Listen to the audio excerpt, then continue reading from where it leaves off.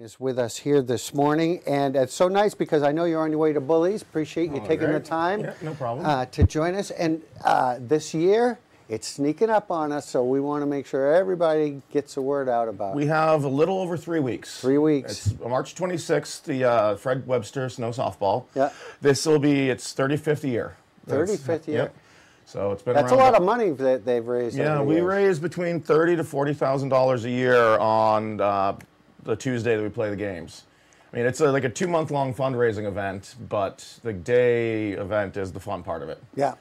Of course, the Special Olympics used to come up here and compete, but now they've taken over Lost Valley, and they really have a great time there, and it's a good facility for it. Yep, I miss them up here. I miss the big community dinner they used to do for them, but they found a new home, and they're liking it there, so it's happy for them. And we support them nonetheless. Yep. So how many teams are there, do you know? There are 8 teams. And historically, who have been some of the more winning teams? The Bag has won a lot. Tefulio's, which is now Casey's Creativity Center, has won a lot. Yeah. I'm playing for Widowwinkles, which is the Bullwinkles Widowmaker combo team. And then we have the Amvets, Sarges and Rangeley, the Special O's team, and the Eustis team. I forget what their name is. The Snowballers, I think, is their name. Is Snowballers, that seems, yeah. The Willie what? Widowwinkles. Yep. The combination Bullwinkles Widowmaker.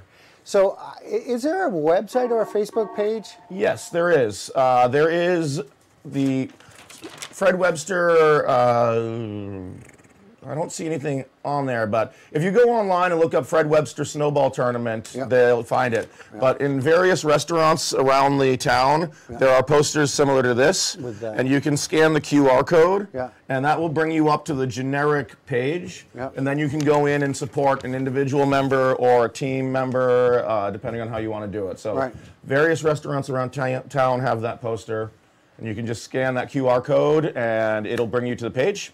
Then you can scroll through it, find who you want to sponsor, click on it. It's pretty easy to do.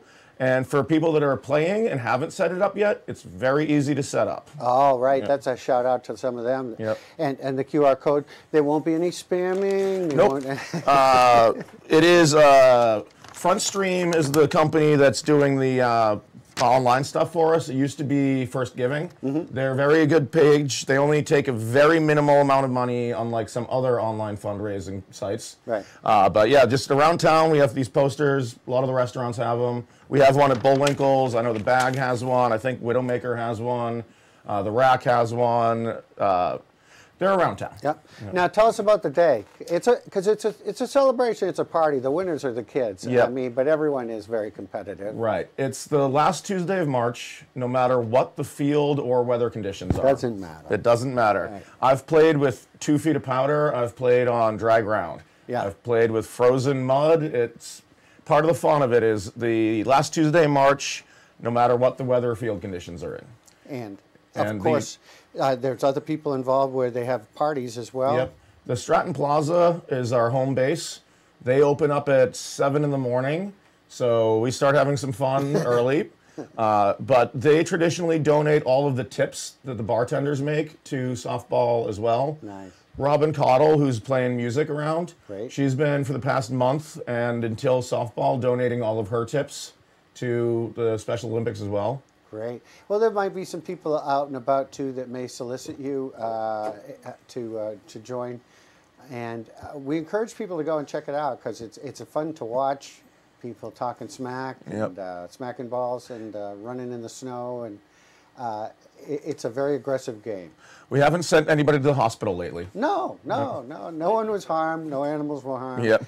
No softballs were harmed. Yeah. And as you can see, the spirit is good. Yep. I didn't realize we had some footage going over here. That's nice. I think I took that a couple years ago, with some of the teams. Yeah, we moved up to Stratton 6 years ago. Yeah. We used to be down in the valley, but we moved to Stratton, I think it was like 5 or 6 years ago. Yeah. Which works for me because I live there, so I don't have to drive anywhere.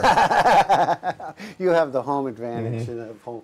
Well, that is awesome. Now, before you leave, I want to mention trivia. Yeah. Let's talk about your trivia night. Okay. Mondays at the Shipyard, 5 o'clock. It's the Burger, Beer, and Brains.